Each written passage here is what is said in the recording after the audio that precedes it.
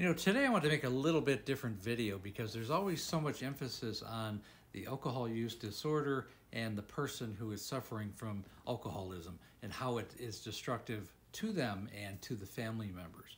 But what about the family members themselves? What do they do? What do they have to go through to deal with this on a daily basis? What are their outlets? In my case in particular, there was myself and there was our son. And there's positive things that happened and negative things that happened in dealing with my wife's ongoing alcohol use disorder. And it was a day-to-day problem, and there was always toxicity and drama, and on some level, almost every day the last few years of her life. But how we dealt with it, I personally, I lifted weights 5-6 days a week, heavy weights. We had a gym, and then I had weights at home, and I still do. But at that time, I think by the time my wife died, I weighed a little over 6 foot tall. I weighed about 255 with very little fat content on my body.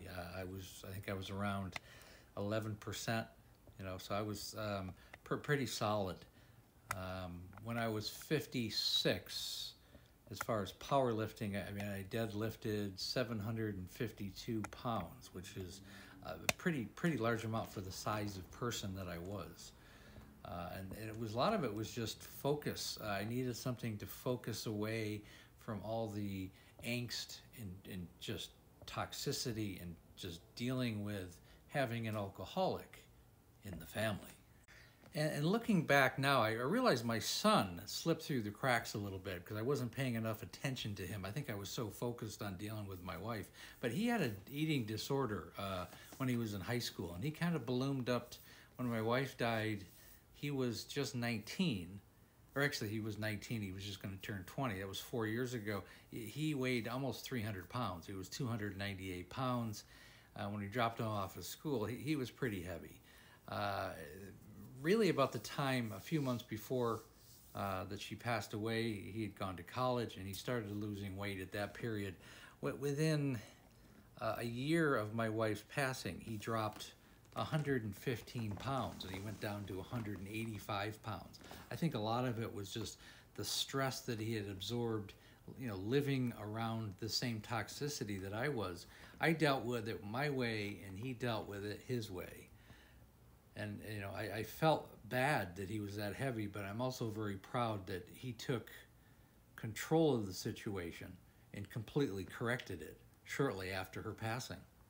And really the reason why I speak of these things in our little stories is that family members need to take care of themselves. Their own mental health is just as important as the alcoholic in their family. And you have to do things just like the alcoholic will need to do when they start recovering, is to find purpose. You need to exercise. You need to do something creative. You need to build your relationships that are in your life, reestablish relationships, and find purpose and have an ultimate goal with what you want to do with your life and have focus. Not just the alcoholic needs to do that, but certainly the family members. It's just as important because they're all part of this disease that has visited your family. So I can't emphasize enough how important it is for family members to take care of themselves. It's just so important, and not get too caught up in what's going on with the alcoholic in the family, not be dragged down with the ship. Certainly there may become a point where you need to cut that tie.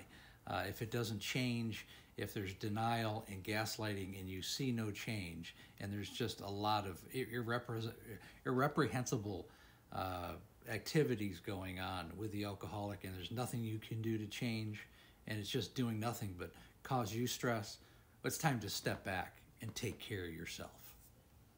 And again, if you're ready to work with me one-on-one, I've helped thousands of alcoholics, and just as importantly, I've helped their families.